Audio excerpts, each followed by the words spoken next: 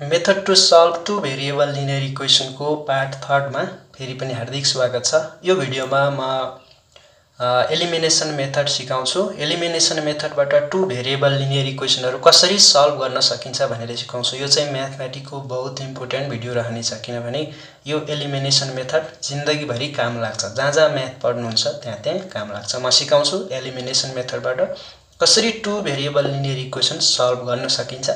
Solve भने फेरि यिनी दुईटा इक्वेसनमा x र y को भ्यालु के राख्दा चाहिँ यिनी इक्वेसन सेटिस्फाई हुन्छ भन्ने कुरा हो। x को भ्यालु र y को भ्यालु दुईटै इक्वेसनलाई सेटिस्फाई गर्ने त्यस्ता के भ्यालु हुन्छन् त हामीले सिकिरहेको छौं।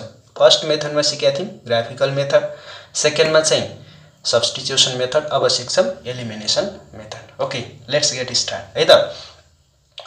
यसमा के गर्नुपर्छ भने यहाँ हेर्नुस्, इक्वेसन फर्स्टमा 7x + 2y = 15 छ, x - y = -3 छ इक्वेसन 2। यसमा के गर्ने भने सुरुमा कुन चाहिँ भेरिएबल एलिमिनेट गर्ने त कुन चाहिँ भेरिएबल चाहिँ हटाउने भनेर सोच्नु पर्छ।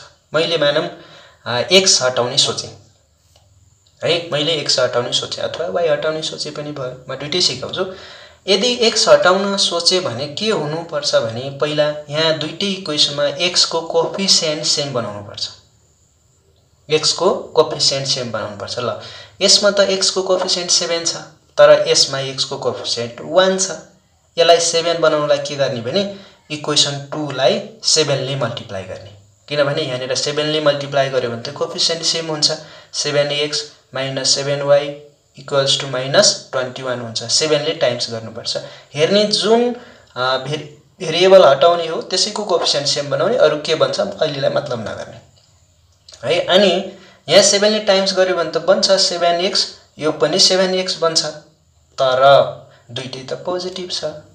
दुईटै प्लस प्लस जोडेर त हट्दैन भने के गर्नु पर्यो, सबट्र्याक्ट गर्नुपर्छ। त्यसो भए यदि x हटाउने हो भने multiplying equation 2/7 and subtract from 1 गर्नुपर्छ अथवा सबट्र्याक्ट विथ 1 गर्नुपर्छ। किनभने 7x त बन्यो, यहाँ पनि 7x, दुईटै पोजिटिभ छ भने पोजिटिभ पोजिटिभ त हट्दैन, एउटा प्लस एउटा माइनस भएपछि हट्छ।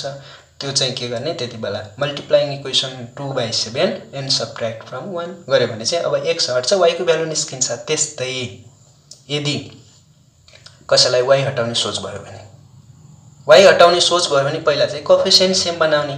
यहाँ 2y छ, यहाँ चाहिँ 1y छ। त्यसो भए यसलाई 2y बनाउनलाई त मल्टिप्लाइङ इक्वेसन 2/2 हुने भयो। त्यसो भए यहाँ 2x - 2y = -6 हुन्छ। अब ख्याल गर्ने, यहाँ 2y भयो, यहाँ पनि 2y भएको, यहाँ +2y छ, यहाँ -2y छ। यो त एड गर्यो भने हटिहाल्छ। त्यसो भए यदि y हटाउने सोच भयो भने के गर्नु पर्यो भने multiplying equation 2/2 and add with 1। Add किन गर्नु पर्यो भने कोएफिसिएन्ट त सेम भयो, तर साइन चाहिँ अपोजिट छ, अपोजिट त हटिहाल्छ। यो यस्तो कुरा ख्याल गर्ने। म एक दुईटा अरु एक्जाम्पल लगेर पनि म सिकाउँछु है। एलिमिनेसन मेथड चाहिँ जसरी पनि सिक्ने। यसमा मैले x लाई हटाउँछु है। x लाई हटाउनलाई पहिला coefficient same बनाउँछौं। Multiplying equation 2/7 and 2/7 and subtract from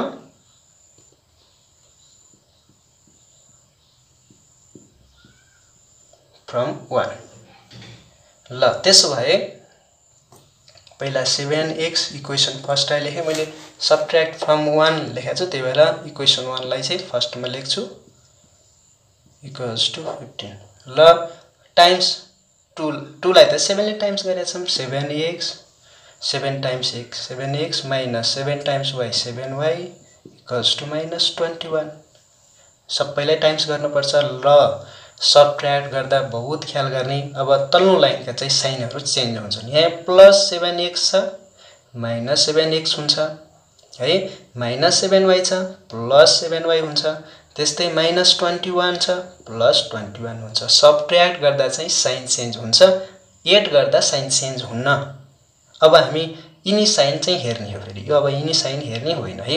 ल 7x बाट 7x गायब, किनभने +7x - 7x गायब, एलिमिनेट भयो। त्यही भएर यसलाई एलिमिनेसन मेथड भने हो के। 2y + 7y यो चाहिँ 9y = 15 plus 21 is 36 or y equals to 36 upon 9 9 4 36 value of y चाहिँ कति आयो भने 4 यो मेथड चाहिँ अलिकति ट्रिकी छ तर बहुत सजिलो छ एकचोटी बुझ्यो भने धेरै म्याथमा यसले धेरै हेल्प गर्छ अब y को भ्यालु 1 मा राखे पनि हुन्छ 2 मा राखे पनि हुन्छ फ्रम 2 मा राख्दा सजिलो होला किनभने कोएफिसिएन्ट हो रहेछ मैले 2 मा राखे है त x minus y equals to minus 3 x minus 4 value of y is 4 minus 3 or x equals to minus 3 उता गयो भने plus 3 हुन्छ minus 3 plus 4 minus 4 उता गयो भने plus 4 हुन्छ minus 3 जाको त्यही minus 4 right hand side मा इक्वल बाट right hand side मा पुग्यो भने plus 4 हुन्छ therefore x equals to minus 3 plus 4 greater number को साइन प्लस छ भने 1 हुन्छ इन्च अब हामी लेख्छौं inch x equals to 1 and y equals to 4 are the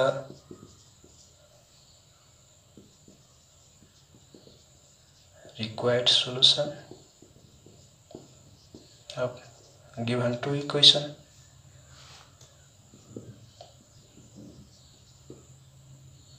है यस्तो हुन्छ नम्बर सेकेन्ड इक्वेशन्सहरु छन् 2x plus y equals to 5 4x plus 3y equals to 7 यस्ता इक्वेशन्सहरु छन् ल अब यसमा चाहिँ पहिला के हटाउने प्लान गर्नुस् x अथवा y र यसमा मैले चाहिँ y हटाउने सोचे जुन हटाए पनि हुन्छ है जुन हटाए पनि जुन आफुलाई सजिलो लाग्छ त्यही हटाउने हो ल y हटाउने सोचे त्यसको लागि पहिला के गर्ने कोएफिसिएन्ट सेम बनाउने कोएफिसिएन्ट सेम बनाए यहाँ छ 3y छ यहाँ y छ के गर्न पर्यो त इक्वेसन 1 लाई 3 ले टाइम्स गर्न पर्यो बल्ल 3y हुन्छ यहाँनेर अनि दुईटैसँग प्लस छ भने के गर्न पर्यो सबट्र्याक्ट गर्न पर्यो त्यसो भए y हटाउनलाई चाहिँ के गर्न पर्यो भने multiplying equation 1/3 and subtract from 2 है त्यस्तो गर्न पर्यो यदि x हटाउने हो भने यहाँ 4x छ यहाँ 2x छ त्यसो भए यहाँ 4x बनाउनलाई यो इक्वेसनलाई 2 ले टाइम्स गर्ने बल्ल यो 4x हुन्छ अनि बल्ल इन दुईटै पोजिटिभ छन् भने फेरि सबट्र्याक्ट गर्ने यदि x हटाउनु पर्यो भने multiplying equation 1/2 and subtract from 2 किनभने 4x - 4x बल्ल 0 हुन्छ मैले चाहिँ y हटाउँदै छु y हटाउनलाई यहाँ 3 बनाउनलाई multiplying equation 1/3 and subtract from 2 ल त्यसो भए इक्वेसन 2 लाई चाहिँ पहिला लेख्छु म 4x plus 3y equals to 7 multiplying equation 1/3 बनाए थियौ नि हामीले त्यसो 3 टाइम्स गरौँ 3 2 जा 6x plus 3y equals to 15 सबैलाई टाइम्स गर्नुपर्छ सबट्र्याक्ट गर्दा अब साइन चेन्ज हुन्छ प्लस 6x थियो माइनस 6x हुन्छ प्लस 3y थियो माइनस 3y हुन्छ माइनस 15 हुन्छ अब त्यही साइन हेरिन्छ है यहाँ अनि 4x बाट 6x सबट्र्याक्ट भयो भने माइनस 2x यो र यो त गायब हुन्छ एलिमिनेट भयो अब त्यस्तै 7 बाट माइनस 15 भयो भने माइनस 8 है अब यो माइनस माइनस गायब x equals to 8/2 therefore x equals to 4 अब x को भ्यालु चाहिँ एउटा इक्वेसनमा राख्ने फ्रम इक्वेसन 1 अथवा 2 मैले 1 मा राख्छु फ्रम 1 जुनमा राखे पनि y को भ्यालु निस्किन्छ इक्वेसन 1 चाहिँ 2x plus y equals to 5 छ 2 times 4 plus y equals to 5 4 2 जा 8 plus y equals to 5 and or y equals to 5 minus 8 यो प्लस 8 थियो उताको माइनस 8 हो therefore y equals to minus 3 these are the required solution hence x equals to 4 and y equals to minus 3 are required solution यसमा चाहिँ checking गर्न पर्यो भने के गर्ने भने x को भ्यालु 4 र y को भ्यालु माइनस 3 राखेर यसमा चेक गर्ने x को भ्यालु 4 y को भ्यालु माइनस 3 राखेर यो आउँछ कि नै चेक गर्ने फेरि x को भ्यालु यहाँ चाहिँ 4 y को भ्यालु माइनस 3 राखेर चेक गर्ने इक्वल्स टु 5 7 आउनु पर्छ यदि आएन भने चाहिँ त्यो मिस्टेक हो फेरि है चेक गर्ने चेक गर्न पनि सिक्ने। ल क्वेशन नम्बर 3 र लास्ट क्वेशन है, यो भिडियोको लास्ट क्वेशन। दुईटा इक्वेसन छन् 5x - 2y = 9, 3x + 4y = -5। ल यसमा चाहिँ फेरि म एलिमिनेसन मेथडबाट सल्भ गर्दैछु। यिनी हरेक क्वेशनहरु हरेक मेथड जस्तै ग्राफिकल, एलिमिनेसन, सब्स्टिट्युसन मेथड जुन कुनै मेथडबाट पनि सल्भ गर्न सकिन्छ है। ल मैले यसमा चाहिँ अब आइडिया मतलब सोच्नु पर्यो कुन चाहिँ भेरिएबल हटाउने हो त, x हटाउने सोचे मैले। x हटाउन सोचे, जुन कुनै भेरिएबल हटाए पनि हुन्छ, मैले चाहिँ x हटाउन सोचे। त्यसो भए के हुनुपर्छ, कोएफिसिएन्ट सेम हुनुपर्छ। x को 5 छ, x को 3 छ, के गर्ने होला त। ल कोएफिसिएन्ट सेम बनाउनलाई चाहिँ x को चाहिँ 5 छ, यहाँ x को 3 छ। त्यसो भए के गर्न पर्यो भने 1 लाई चाहिँ 3 ले टाइम्स गर्न पर्यो, 5 3 जा 15 हुन्छ। 2 लाई चाहिँ 5 ले टाइम्स गर्न पर्यो, यो पनि 5 3 जा 15 हुन्छ। अनि दुईटै पोजिटिभ छन् भने सबट्र्याक्ट गर्न पर्यो है। त्यसो भए x हटाउनलाई multiplying equation 1/3 and equation 2/5 and subtract from 1 to 2 अथवा 2 to 1 गर्न पर्यो है। यदि y हटाउनु पर्यो भने चाहिँ यहाँ सजिलो छ। कसरी भने 4y छ 2y छ, यसलाई यदि 2 ले टाइम्स गर्यो भने बनेको काम 2 2 जा 4 हुन्छ। यदि y हटाउनु पर्यो भने multiplying equation 1/2 and adding with 2, किनभने एडिङ गर्यो भने त के हुन्छ, यो माइनस छ यो प्लस छ, सबट्र्याक्ट भइजान्छ। फेरि ख्याल गर्ने एडिङ गर्दा साइनहरु चेन्ज हुन्नन्, सबट्र्याक्ट गर्दा मात्रै साइन चेन्ज हुन्छन् है।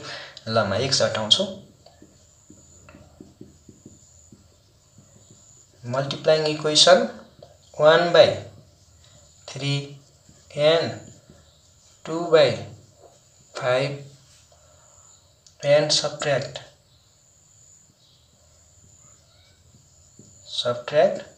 1 from 2 अथवा 2 from 1 जे गरे पनि हुन्छ, जसलाई माथि राखे पनि हुन्छ। ल इक्वेसन 1 लाई चाहिँ पहिला 2 लाई लेख्नु पर्यो, 1 from 2 भनेछ भने 2 माथि जाने भयो, 2 लाई 5 ले टाइम्स गर्ने हो। 5 3 जा 15x plus 5 4 जा 20y = -25। त्यस्तै 1 लाई चाहिँ 3 ले टाइम्स गर्ने हो, 3 5 जा 15x minus 3 2 जा 6y = 3 9 जा 27। ट्याग गर्नलाई साइन चेन्ज गर्छौं।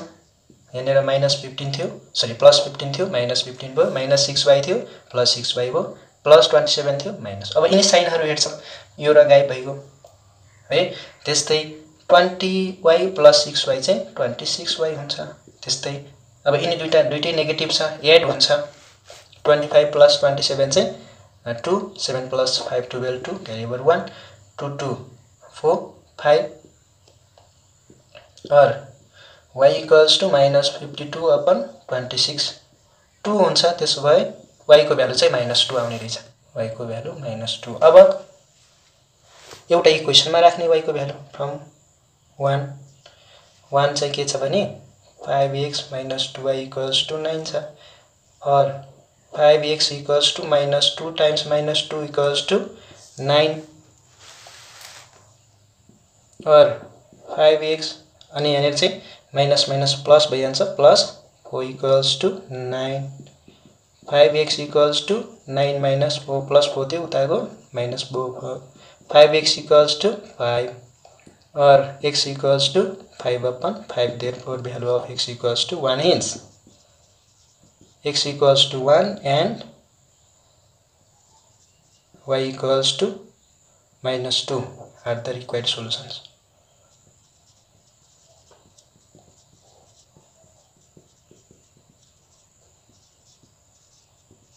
Given two equations.